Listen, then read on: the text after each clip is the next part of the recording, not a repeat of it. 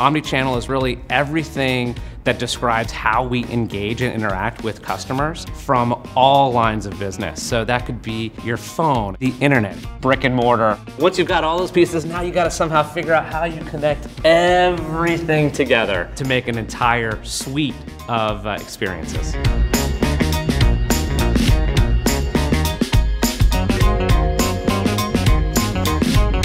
Payments today are more than just cash. Increasingly, you're starting to see alternative payment methods of all sorts. What's exciting about the future really gets into this concept of personalization. It's trust. Foundationally, are we treating you the right way? Are we managing our relationship with you the right way? Have we set the right expectation with you? It's a winding road of ups and downs and ins and outs and different needs over the course of a customer's life journey that we need to be responsive to. We used to simply pursue, can I get you to my site? Now I need to understand what you like. What were you looking at before you came to my site? Were you on a travel site? I should present travel content. Were you looking for a gift for a spouse? Probably not good for me to serve up a toaster.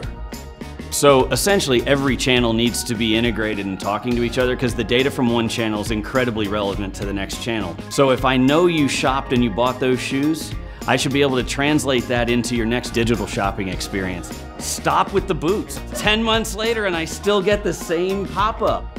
So little things like that, about knowing the customer and understanding that data, can have that personal touch, whether you're in person, on the phone, or through digital.